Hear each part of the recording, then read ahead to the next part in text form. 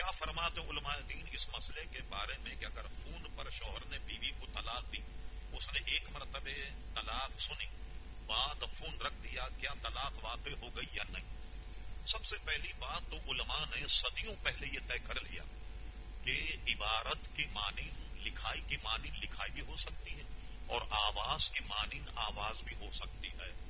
ٹھیک، سب سے پہلے ہم یہ کریں گے، دین ہے دیانت سے، اگر دیانت نہیں تو کائے کا دین؟ ہم اس سے جس نے ٹیلی فون کیا اس سے پوچھیں گے کہ کیا تم نے ٹیلی فون پر اپنی بیوی کو طلاق دی؟ اور وہ اعتراف کرتا ہے کہ میں نے ٹیلی فون پر اپنی بیوی کو طلاق دی۔ اگر اس نے ایک طلاق دی تو ایک ہو گئی، دو اگر دی تو دو ہو گئی، تین اگر دی تو تین ہو گئی۔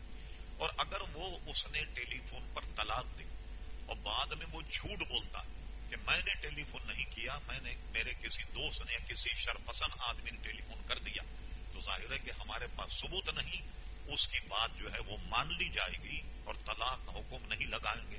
وہ چونکہ غلط بیان دے رہا تو یہ اس کے ذمے گناہ ہوگا۔